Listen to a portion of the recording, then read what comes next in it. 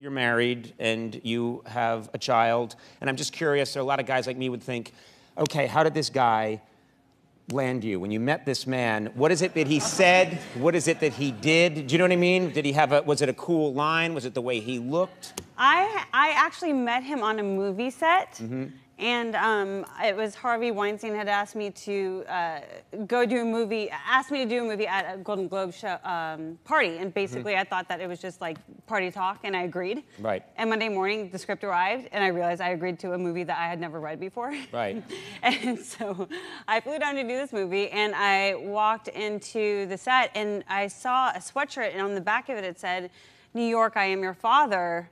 And I was like, who, that's such a rad sweatshirt. I have to have that sweatshirt. And he turned around, and there was this hot, gorgeous man, and it was like a Darth Vader chest plate, and that was the director.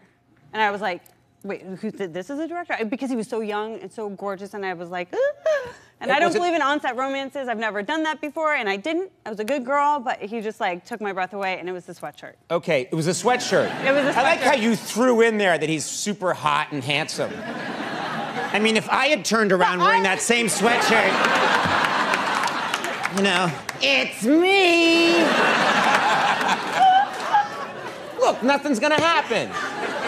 So don't act like it was the sweatshirt. It was the sweatshirt. It was the sweatshirt because you're that. Because I was looked at the back and then the front, and then it took me like 2 minutes before I looked at his face. So it's obviously it's a big Star Wars reference. He's obviously a Star Wars fan? Yes, it was a film called Fanboys, which was about Star Wars fans, and I'm a huge Star Wars fan as well. So it was a match made in heaven. Now when you had your is it a son? Yes. Your son. When you had your son, the baby shower is Star Wars themed. Yes. And this is the cake that you guys had for.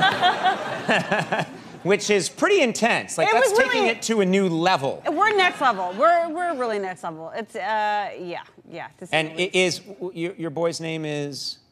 James Knight. James Knight. Is that in any way a reference to Jedi Knight? Yes. Yes! The defense rests. We almost I do feel like this is a prosecution. And is he not named after Jedi Knight?